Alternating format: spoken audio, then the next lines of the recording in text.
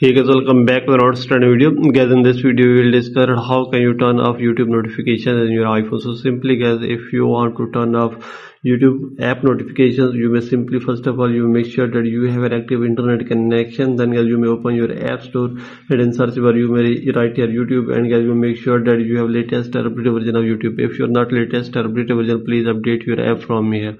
Then guys, you may open YouTube app and you may log in or sign in with your Google account. Then you may click here on your profile icon and then click here on settings, and here you will see that here is the option of notifications. So you may click here and you may turn off all notifications from here. So let's check guys. You may turn off all notifications. So you may turn on that notifications that you want to turn on. So you may manage your notifications of your YouTube from here is this. So let's check as you may turn off or turn on or enable or disable notifications from here easily. So by all these methods you can fix it very easily. So this is the video guys. For more videos please subscribe our channel.